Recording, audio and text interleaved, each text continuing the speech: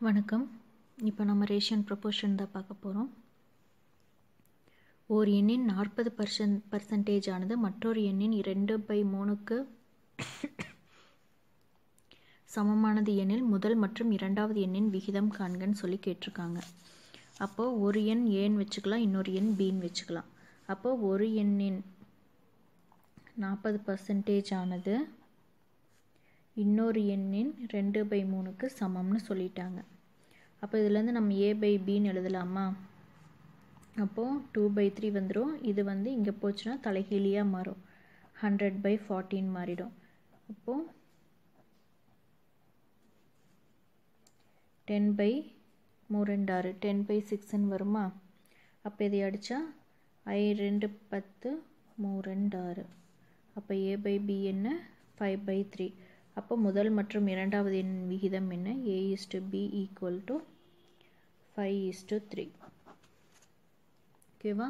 அடுத்தது 3 வாகனங்களின் வேகங்களின் விகிதம் 2:3:4 எனில் ஒரே அளவு தூரத்தை கடக்க அவைகள் எடுத்துக்கொள்ளும் நேரங்களின் விகிதம் என்னன்னு சொல்லி கேட்டிருக்காங்க.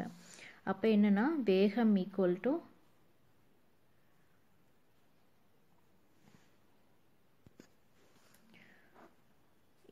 டு நேரம் 1/வேகம்னு இதுதான் இதனுடைய ஃபார்முலா. அப்போது நேரங்களின் விகிதம் கேட்டிருக்காங்க. அப்போ என்ன பண்ணணும்? நேரம் = 1/2 1/3 1/4.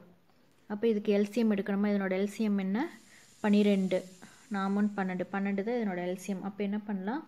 1/2 × 12 1/3 × 12 1/4 12ன்னு சொல்லலாம். 6ஆல் அடிக்கலாம். இது 12 6:4:3. அப்போ நேரங்களின் விகிதம் என்ன? 6:4:3. இதுதான் இதனோட நேரங்களின் விகிதம். 60 லிட்டர் கலவையில் பால் மற்றும் தண்ணீரின் விகிதம் 2:1. இப்பொழுது விகிதமானது 1:2 எனில் தற்போதுள்ள கலவையில் தண்ணீரின் புதிய அளவு என்னன்னு சொல்லி கேட்டிருக்காங்க. இதுதான் அடுத்த சம்மு ரேஷியன் ப்ரொபோர்ஷனில். அப்போ என்ன சொல்லியிருக்கிறாங்க? மில்க் மற்றும் வாட்டர் எவ்வளோ சொல்லியிருக்கிறாங்க? 2:1ன்னு சொல்லியிருக்காங்க. அப்போ அதனோட மொத்தம் எவ்வளோ லிட்டர் இருக்குது? டோட்டல் லிட்டர் 60 லிட்டர் இருக்குது. அப்போ இதுக்கு நம்மளுக்கு என்ன இந்த இதில் என்ன மதிப்பு இருக்குன்னு தெரியாது இல்லையா? ஏதோ ஒரு மதிப்போட ஆட் பண்ணும்போது தான் இந்த மதிப்பு நம்மளுக்கு கிடைக்குது, இந்த ரேஷியோ. அதனால் நம்ம 2x + 1x = 16 எடுத்துக்கலாமா? அப்போ 3x = 60. அப்போ எக்ஸ் வேல்யூ என்ன? 20 கிடைக்குமா நம்மளுக்கு?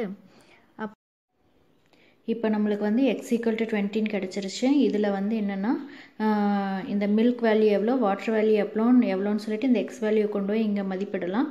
மதிப்பிட்டால் 2 × 20 = 40 லிட்டர்னு கிடச்சிரும்.